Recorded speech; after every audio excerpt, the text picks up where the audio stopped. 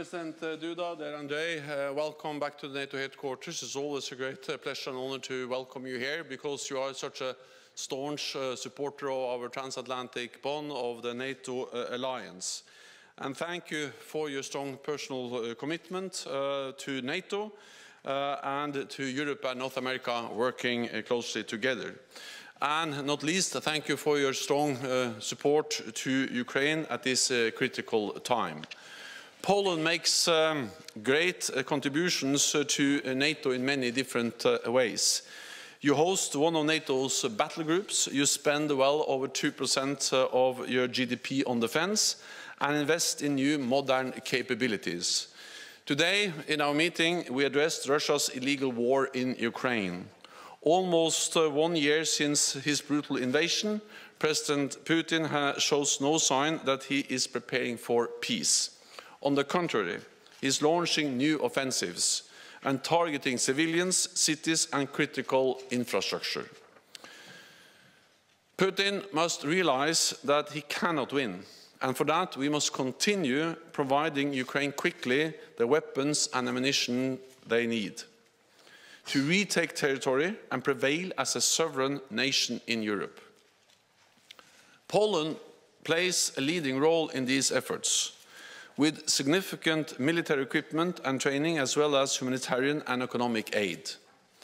And NATO's security umbrella enables Poland to play this vital role. In our meeting, we also discussed the role of Belarus in Putin's war. Belarus continues to host and support Russian forces and is deepening its political and military integration with Russia. We call on Belarus to end its complicity in the war. As we face the greatest security crisis in a generation, we are taking further steps to strengthen NATO's defenses.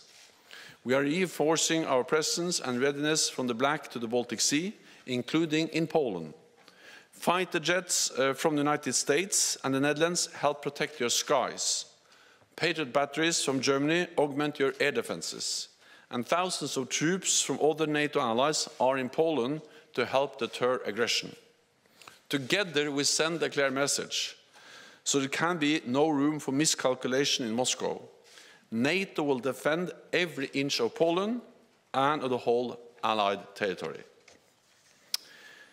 Thank you for your invitation to take part in the B9 summit next week in Warsaw. The summit will send a strong message of alliance unity and resolve, and I look forward to meet you and the other B9 leaders there.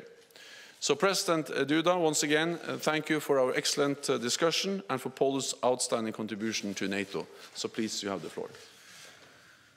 Panie Sekretarzu Generalny. Mr. Secretary General, ladies and gentlemen, first and foremost, I would like to express my deep gratitude to Mr. Secretary General for this opportunity to start my short, albeit very intensive European tour from paying a visit precisely here in Brussels in NATO headquarters and meeting Mr. Secretary General. Ladies and gentlemen, a lot is happening in Poland and is going to happen in Poland in the next couple of days in terms of foreign policy, but first and foremost in terms of security policy. As you know, ladies and gentlemen, we are expecting the visit by President of the United States, Mr. Joe Biden, who is coming to Warsaw soon.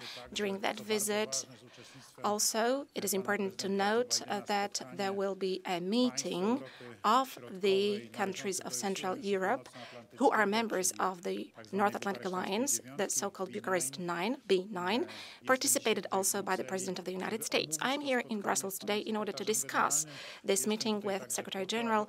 I'm also here in order to personally, in my name as the host of the place where the summit is going to take place, but also on behalf of President of Slovakia, Zuzana Čaputová. And let me mention that Slovakia is presiding over B9 this year. So in my name and in the name of Madam Čaputová, I would like to extend an invitation to Mr. Secretary General. He is the one at the helm of NATO. He has been for many years. So we would like to invite him to take part in that meeting, in B9 meeting, because that presence is of key importance to the alliance as a whole, to the coherence of alliance. It contributes to fostering our cooperation. It is not a separate format. It is just part of NATO, B9, which is cooperating with the whole of it. That is why the presence of Mr. Secretary General is of key importance in this respect. Ladies and gentlemen, we are going to talk about the security situation in our part of Europe, in the eastern flank of NATO. This is the element which is of biggest interest to us, also with a view to the upcoming NATO summit in Vilnius. All of us are preparing to this summit, and this was also the topic of our conversation with Mr. Secretary General. I expressed our hopes and our expectations from the Polish side that we expect new security plans, new plans for our part of NATO, not only for Poland, but also for the Baltic states and for the remaining countries of the eastern flank in the south. Those readiness plans which will result in such a scenario that should any country in the eastern flank of NATO be attacked, then NATO will react immediately by invoking Article 5.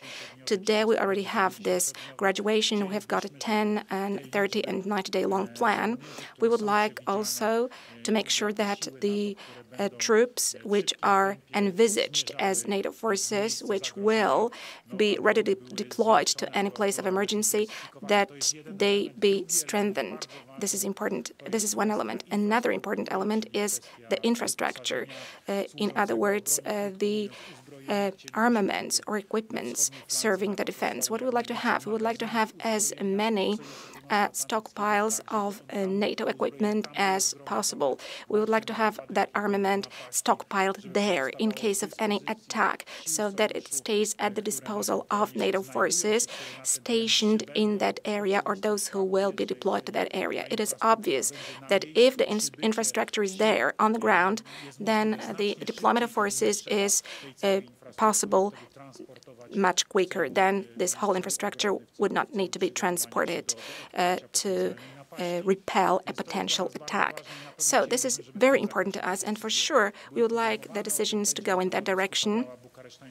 For sure, the Bucharest 9 states are going to discuss and address these topics. Also, I asked this question to Mr. Secretary General today because from the Polish perspective, this is the top priority for the security of Poland. I also informed Mr. Secretary General about our decisions. I said that we have increased our defense spending, and they have exceeded the level of 2% of GDP provided in 2014. This year, we are going to exceed 4% of GDP, as I'm sure you have heard.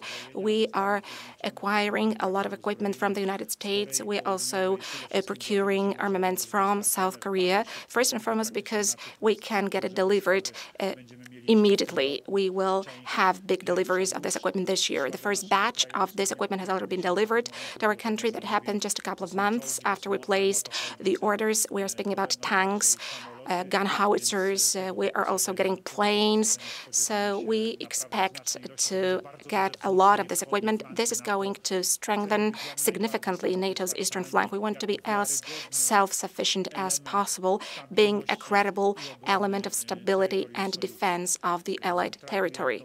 So, briefly speaking, we treated very seriously the matter of our security, what we can do on our own, and also what we can offer to the alliance as a whole, including our neighbors, the Baltic states, and also our neighbors in the south. But, ladies and gentlemen, another important topic that we raised today with Mr. Secretary General was the support to Ukraine, both in terms of planning this support, what kind of equipment we are able to provide Ukraine with as the North Atlantic Alliance, as a community.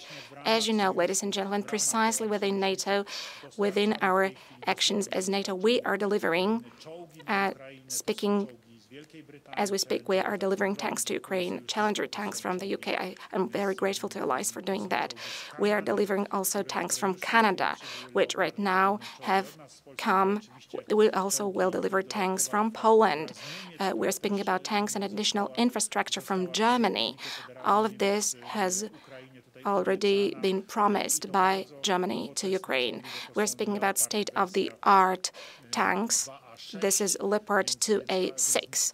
So this is really a cutting-edge technology. So we're very much grateful for all those donations.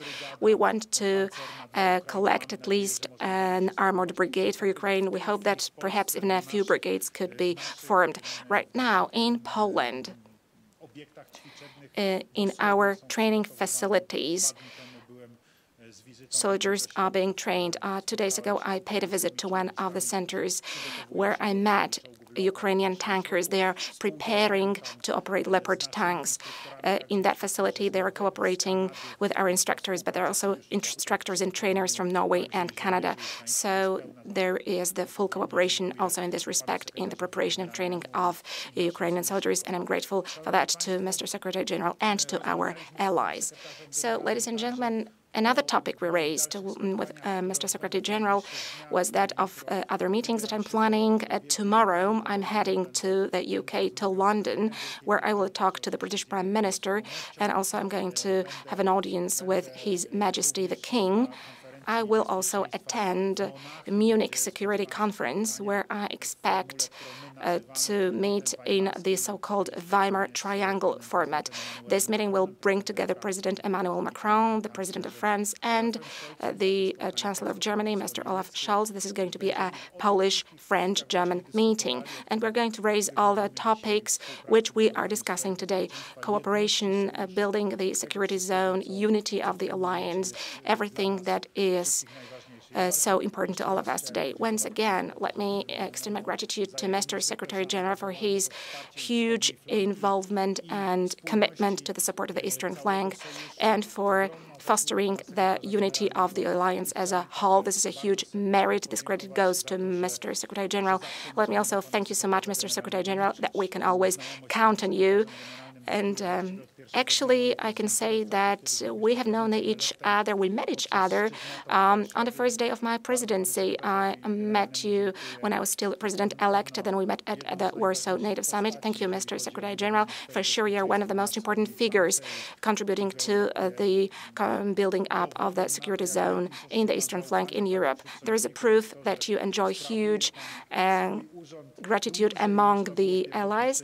You have been in this position for a longer time than initially scheduled, and I thank you very much for this. Thank you also for your commitment to the issues of Ukraine and our security. This is highly appreciated in Poland. We are immensely grateful for that, for this extremely professional work, and also thank you for your kindness and understanding, Mr. Secretary General. Thank you. We'll try to take 1 or 2 questions, but we only have a few minutes, so please keep them short. TVP, lady here. Jacqueline Skowronska, Polish television. My question goes to President Duda. President, your diplomatic activities, which are upcoming, are aimed also at supporting Ukraine, but firstly, at convincing allies to further strengthen NATO's eastern flank. Mr. President, how do you see practical contribution of Poland in this area in the nearest time? And a question to Secretary General. I'm asking about the Madrid decisions. Mr. Secretary General, you put forward an initiative to increase the number of NATO troops in Poland, in the Baltic states.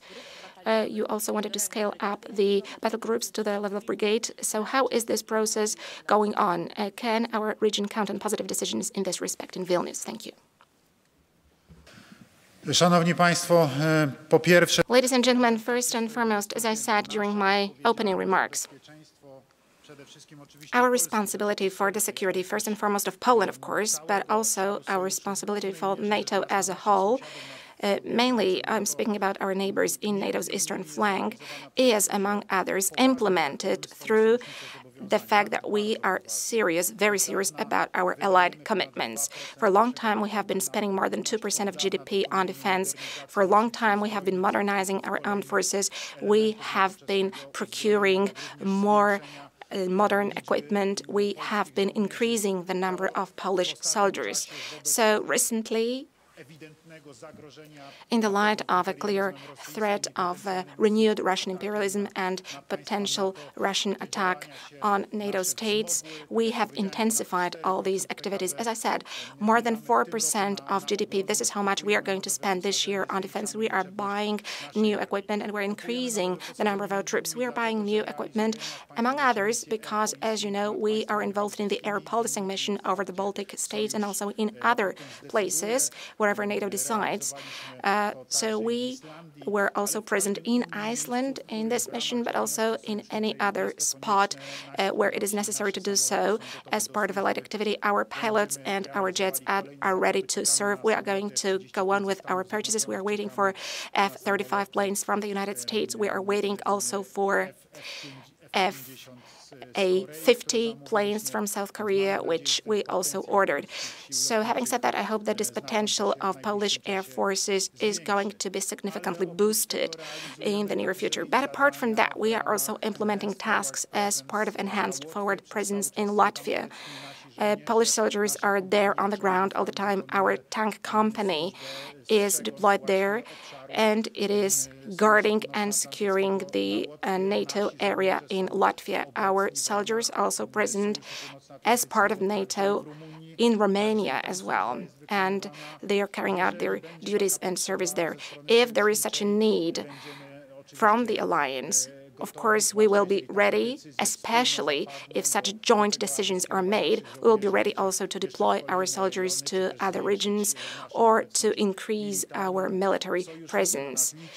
Allies can count on us. We are talking about these issues. I'm talking with the presidents of the Baltic states. I know there are high expectations, especially given different kinds of threats appearing in our region. There is a hybrid threat emanating from Belarus. For instance, you know about hybrid attacks against our border, which were happening in the last years.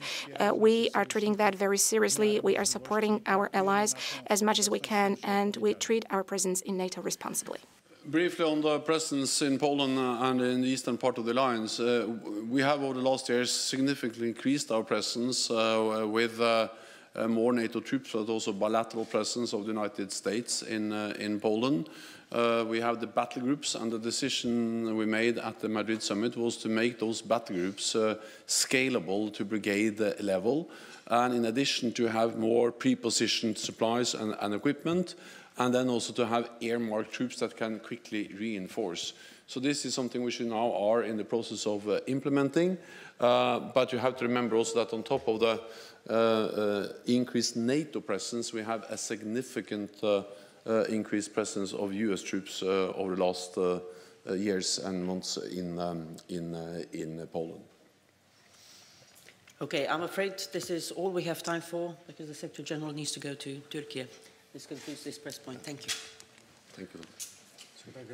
Good luck. Thank you so much.